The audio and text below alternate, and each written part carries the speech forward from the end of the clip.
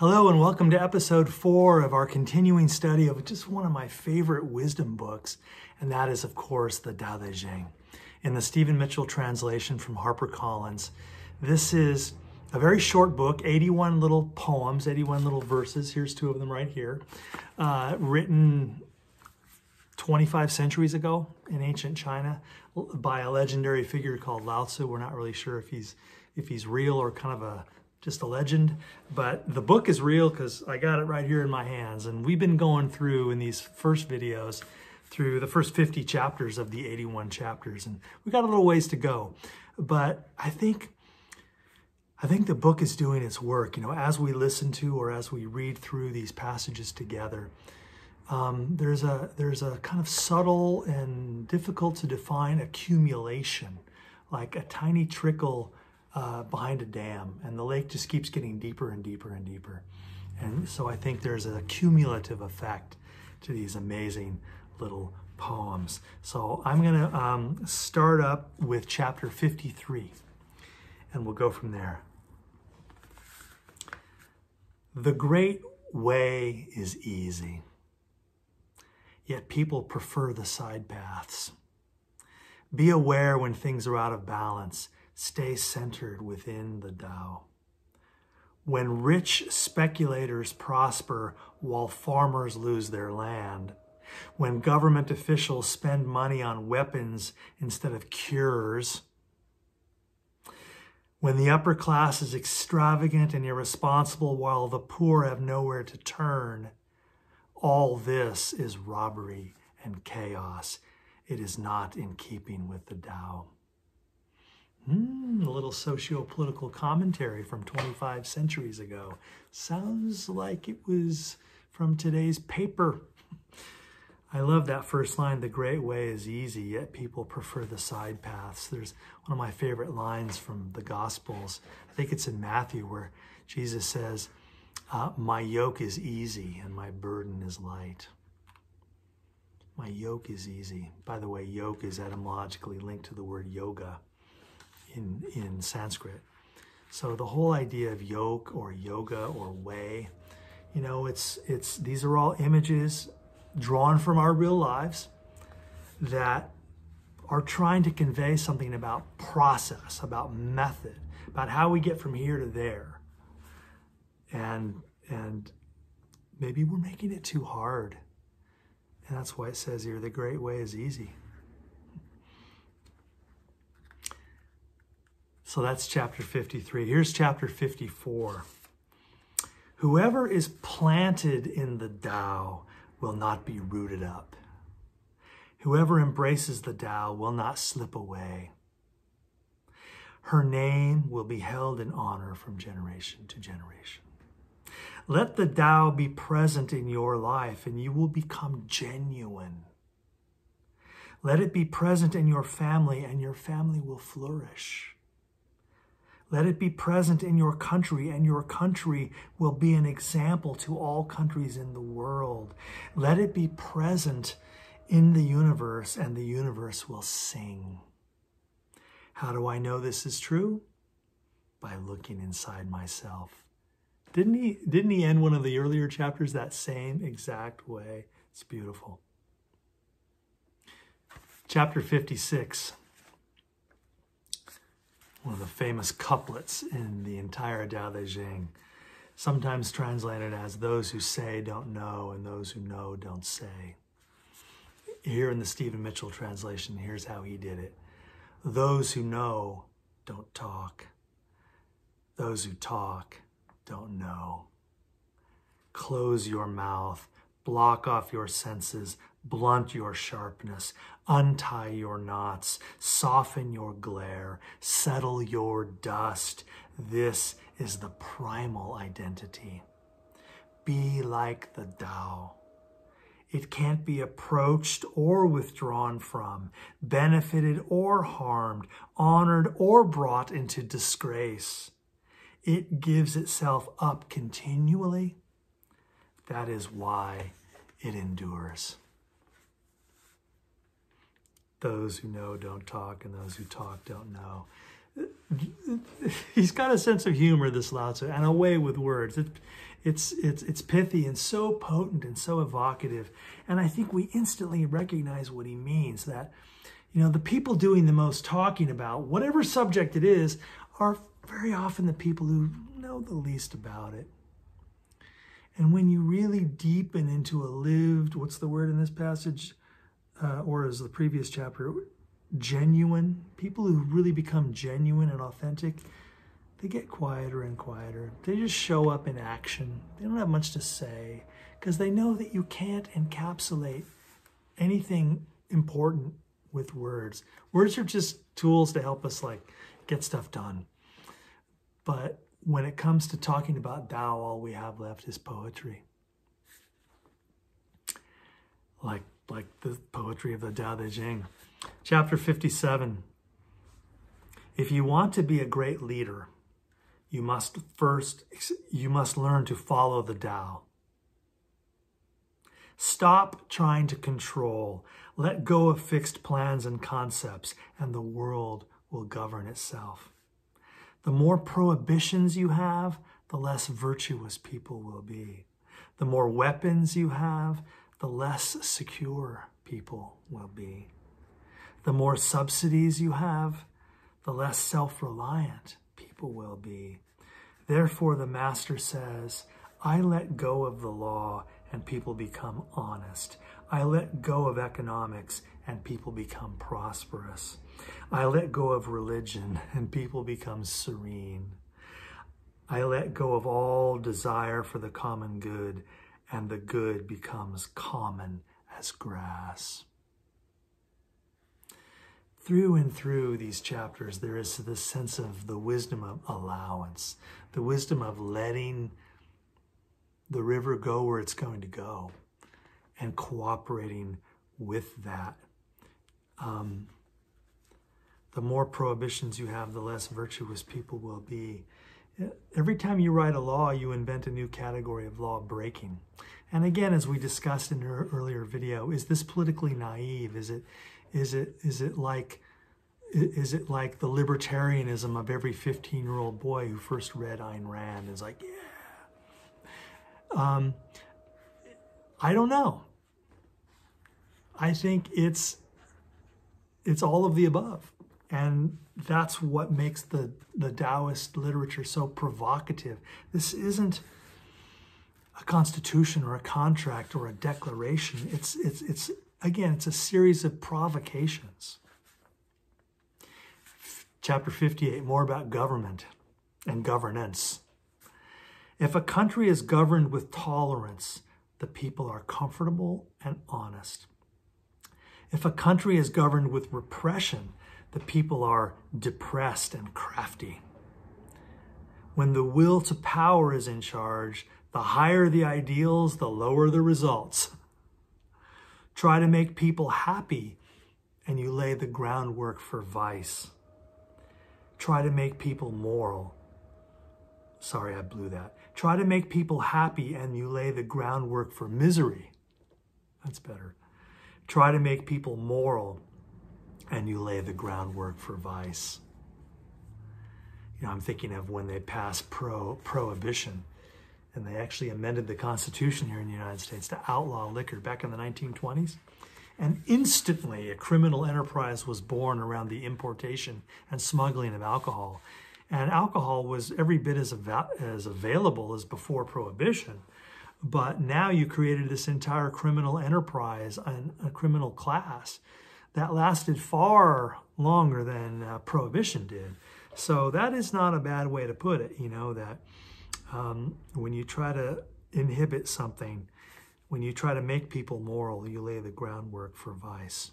It's very interesting political observation. Chapter 59. For governing a country well, there is nothing better than moderation. The mark of a moderate man is freedom from his own ideas. There's something you can tweet. The mark of a moderate man is freedom from his own ideas. What a beautiful philosophical virtue that is. To go on, tolerant like the sky, all pervading like sunlight, firm like a mountain, supple like a tree in the wind.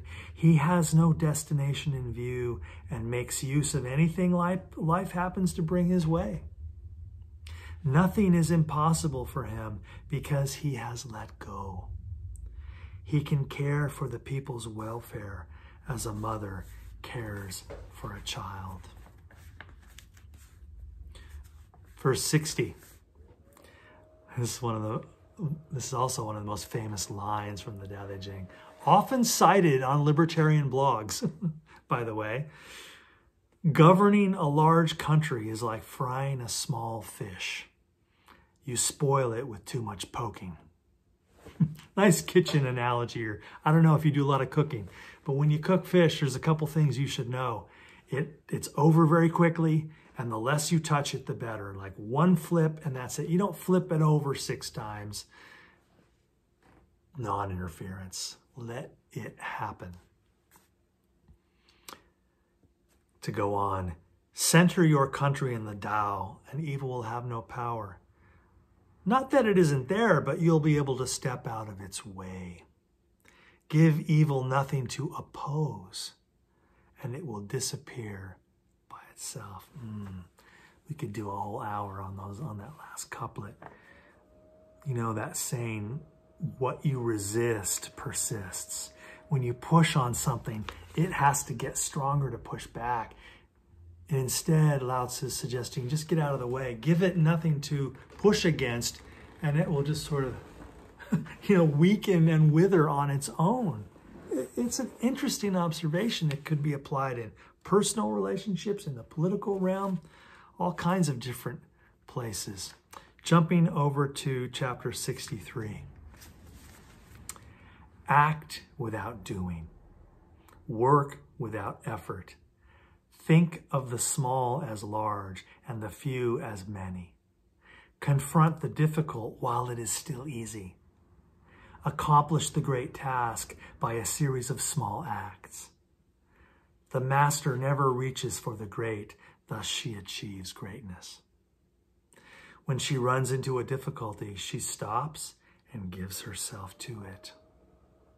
She doesn't cling to her own comfort, thus problems are no problem for her. I feel like the Dao De Jing is the kind of book I should just keep by my bed, keep on my nightstand, and just read over and over and over and over again. Here's chapter 64. What is rooted is easy to nourish. What is recent is easy to correct. What is brittle is easy to break. What is small is easy to scatter. Prevent trouble before it arises. Put things in order before they exist. The giant pine tree grows from a tiny sprout. The journey of 1,000 miles starts from beneath your feet. Talk about good fortune cookies. We were talking about fortune cookies in an earlier video. When they used to be cool, they used to say stuff like that. The journey of 1,000 miles starts from beneath your feet. Now, what does that mean? What does it mean to say the giant pine tree grows from a tiny sprout? It means enjoy where you are. Enjoy the process. Stop fixating on the end and that you're not there yet. Stop fixating that you haven't published your book yet. Instead, just write the best sentence you know how to write. Because the sentence is the root of the paragraph, and the paragraph is the root of the chapter, and the chapter is the root of the book. Do what you can do where you are with what you have now. The journey of 1,000 miles begins with 1 step. And so take 3 steps a day. And in a week, you've taken 21 steps. And a month, you've taken 84 steps. And in a year, you've taken, get out your calculator. And in 3 years, you've got a hell of a lot of distance under your feet. But we forget that. We're so fixated on outcomes and end results. He goes on, I love this chapter 64. He goes on, rushing into action, you fail. Trying to grasp things, you lose them. Forcing a project to completion, you ruin what was almost ripe. Therefore, the master takes action by letting things take their course. He remains as calm at the end as at the beginning. He has nothing, thus he has nothing to lose. What he desires is non-desire. What he learns is to unlearn. He simply reminds people of who they have always been. He cares about nothing but the Tao, thus he can care for all things. I sometimes think if chapter 64 were the only chapter that survived all these centuries from the Dao De Jing, the Dao De Jing would still be famous, important, and totally awesome. Chapter 65. The ancient masters didn't try to educate the people, but kindly taught them to not know. When they think that they know the answers, people are difficult to guide. When they know that they don't know, people can find their own way. If you want to learn how to govern, avoid being clever or rich. The simplest pattern is the clearest. Content with an ordinary life, you can show all people the way back to their own true nature. I think of the current Pope Francis, who when he moved to the Vatican refused to live in the Pope's opulent apartment, lives in a regular apartment with other priests, doesn't ride around in a limousine, gets a regular car when he goes out. His first day in Rome, he got on the ground with a bucket of water and washed a bunch of people's feet, people from the local prison, Muslims, Jews, atheists, and other non-believers. Servant leadership, humbling yourself. I remember when Governor Jerry Brown here in my state of California first got to office back in the 1970s. He wouldn't live in the governor's mansion. He lived in a tiny apartment. This is that kind of servant leadership that is being pointed out as a virtue here in chapter 65. I'm just so, there's so many current events leap to mind when I hear these lines. When they think that they know the answers, people are difficult to guide. I think about all the fake news and bad information around vaccines, around election security, around any hot button issue you care to mention, guns and gun safety, and gun regulation, and all these like really contentious political and social justice issues. Everybody has access to their own websites, their own news outlets, and their own facts. And so when people think that they know the answers, they are difficult to guide. Yeah, I could just go down a whole rabbit hole here about truthiness and about propaganda, but I don't need to preach about that. You all see what I'm seeing. That's one of the many ways that the Dao De Jing really touches into the perennial problems of being human. Doesn't matter what century you drop this book into, it's going to speak to the conditions and challenges of that century, as it certainly is now for us here in our century. Just a few more here and we'll wrap up this fourth video. Chapter 66. All streams flow to the sea because it is lower than they are. Humility gives it power. Let me pause. There's that idea of yin again. Yin is the low, the valley. Yang is the mountain, the high. So why is the ocean the most powerful body of water on earth? Because it's the lowest. It's the biggest space. It's the biggest openness. It's the lowest hole. And so it doesn't have to go looking for water. All the water comes to it. And thus it becomes the mightiest body of water on earth, controlling climate, the source of life, everything the ocean does. It's a beautiful, beautiful metaphor. I'll read the passage again, chapter 66. All streams flow to the sea because it is lower than they are. Humility gives it its power. If you want to govern the people, you must place yourself below them. If you want to lead the people, you must learn how to follow them. The master is above the people, and no one feels oppressed. She goes ahead of the people, and no one feels manipulated. The whole world is grateful to her because she competes with no one. No one can compete with her. She's just not competing. One last chapter, and then we'll wrap up this video. Chapter 67. He says, "Some say that my teaching is nonsense. Others call it lofty but impractical. But to those who have looked inside themselves, this nonsense makes perfect sense. And to those who put it into practice, this loftiness has roots that go deep. I have just 3 things to teach," he writes: simplicity, patience, compassion. These 3 are your greatest treasures.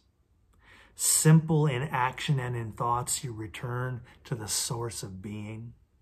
Patient with both friends and enemies, you accord with the way things are. Compassionate toward yourself, you reconcile all beings in the world. So he's already anticipating, isn't he, that people will push back on the teachings of Taoism as, oh, that's really, that's just not, well, the first criticism he addresses is, well, that's just garbage, that's nonsense. I don't know what you're talking about. It's a bunch of contradictions. Get it out of here. The second criticism he addresses is people who sort of admire it but say, well, it's very lofty, but it'll never work. It's impractical. But then he sort of says, you know what? It's neither ridiculous or impractical. If you put it into practice, by looking deep inside yourself, all this nonsense makes perfect sense. And this loftiness has roots that go deep. Boil it all down to those 3 words: simplicity, patience, and compassion. And you've got it. And this is the perennial wisdom of Taoism, isn't it? This is exactly what we learned from the Sufis in Islam, from Muhammad, from the Talmud, from Jewish wisdom, from the Gospels of Jesus, from Buddha, of Buddhism.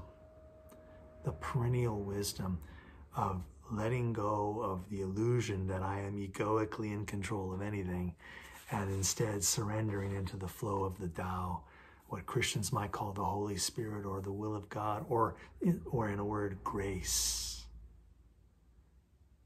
And that, as Paul wrote in his letters in the New Testament, when we come into this experience, we will experience a peace that surpasses all understanding.